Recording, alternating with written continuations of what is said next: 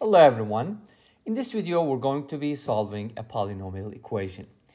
We have x squared minus x minus 2 quantity squared minus x cubed equals 10.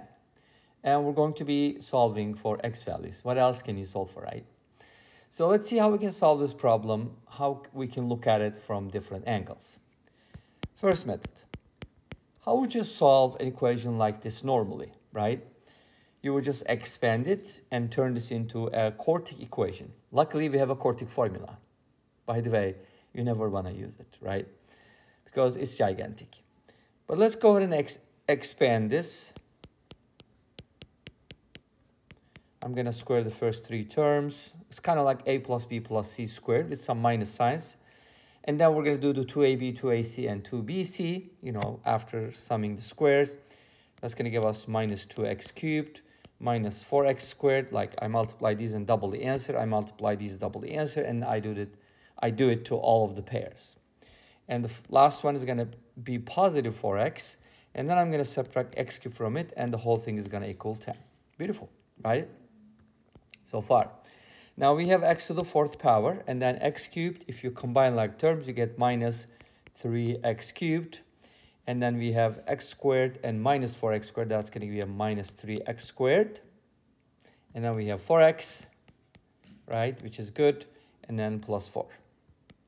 So we've taken care of everything, but we still have a number on the right-hand side. So bring it over, and then you'll have your complete quartic equation. And 4 minus 10 is negative 6, so we'll put a minus sign there. Okay? Cool. Now you have your quartic. What should you do? Well, there's a couple different ways to solve it.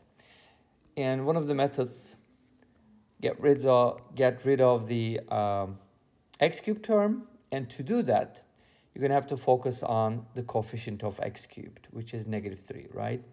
So you're going to take something like, you're going to change the variable. You're going to replace x with something like this. Y minus, but that's going to turn into a plus sign, right? Plus this number divided by the degree of this. So if you replace x with y plus 3/4, you'll get rid of the cubic term, and you're going to end up with a quartic like this. Let's just say it is, after doing the manipulations, it's going to look like this, okay? Great. Now, how do you solve a quartic like this? Good question. Again, there are different ways, but one method uses, we basically throw everything. We basically throw everything on the other side, leave the x to the fourth alone, and then we add something to both sides, trying to make the left-hand side a perfect square while keeping the right-hand side or making it also a perfect square.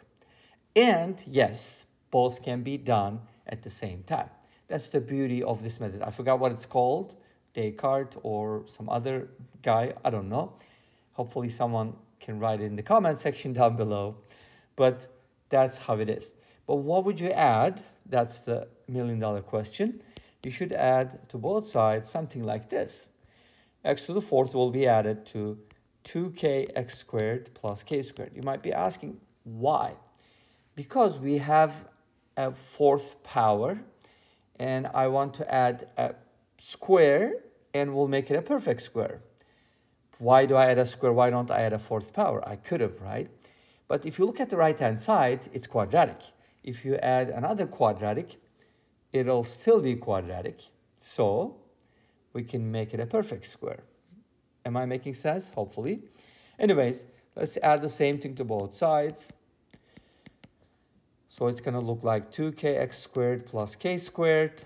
I'm just giving you the whole general idea. But the left-hand side becomes this.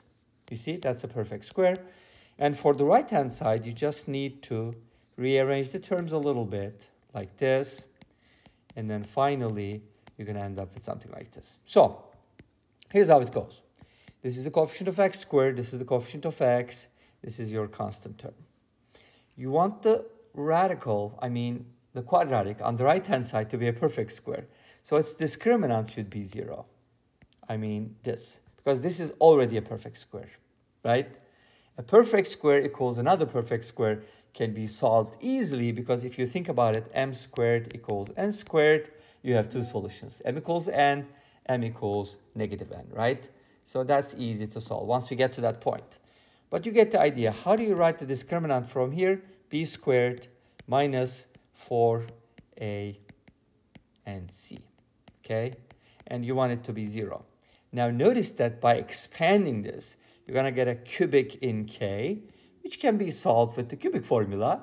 Again, you may need to do some, reduction of the power or getting rid of some of the terms, so on and so forth, but that's the method. I'm going to leave it at that because this is super painful, and this problem is a special type of problem which allows for multiple methods.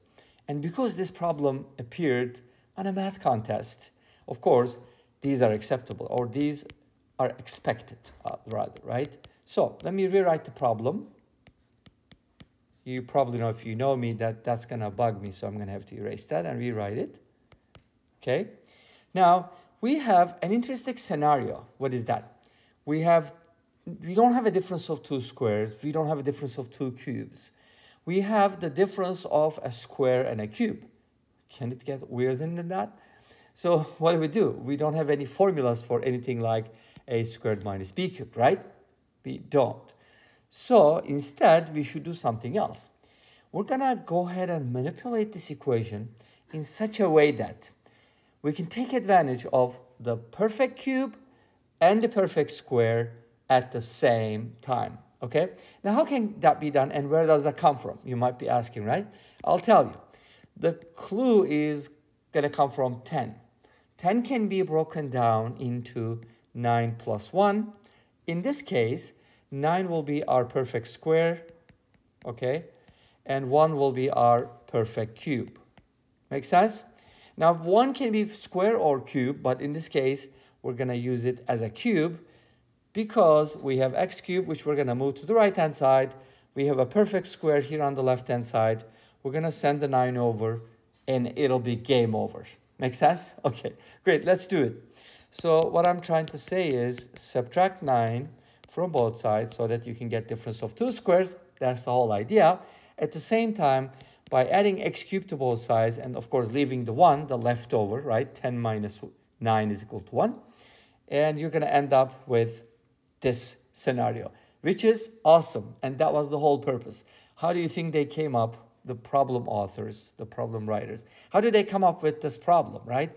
They started with something like this. Of course, there's more to this than you can see at this point.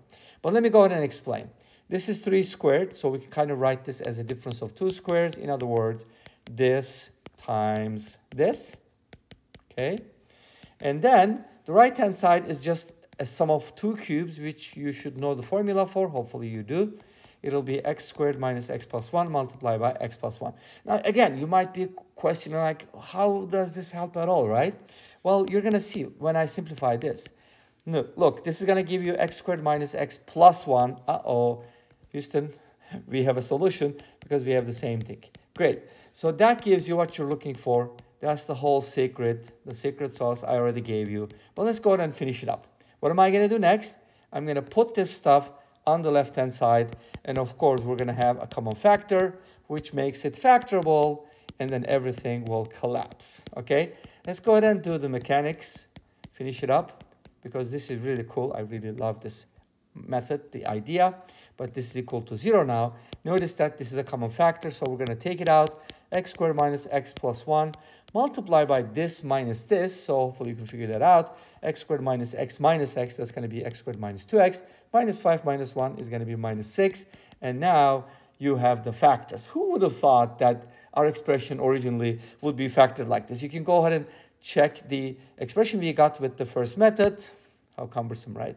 Well, you could try rational root theorem. Maybe that would get you to the result a little faster, right? Maybe. But this method is still my favorite, but let me know what you think. But from here, the rest is easy. You're going to solve each equation. Well, the first equation has a negative delta, which means it's going to give you complex solutions. Normally, in this channel, we deal with real numbers because I have another channel that deals with complex numbers that focuses on complex numbers. I made a bunch of lecture videos. Go ahead and check it out. And let me know what you think. Maybe you already know that, right? But a plus bi is what you need to check next. Let's go ahead and solve the equation anyways. X is going to be from here, negative b, plus minus the square root of b squared minus 4ac. That's going to be root 3I divided by 2. Did you recognize it? Of course you should, because those are the cube roots of -1, but complex cube roots of -1. Okay, great. Now the other solutions are going to be more straightforward. If you want, you can use the quadratic formula, or you can add 1 to both sides and take advantage of how quadratic formula was derived, which is completing the square. And this is really cool. I think this method is better than memorizing a formula, don't you think?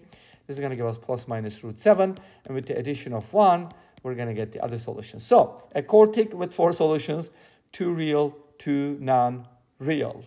And this brings us to the end of this video. Thanks for watching. I hope you enjoyed it. Please let me know. Don't forget to comment, like, and subscribe.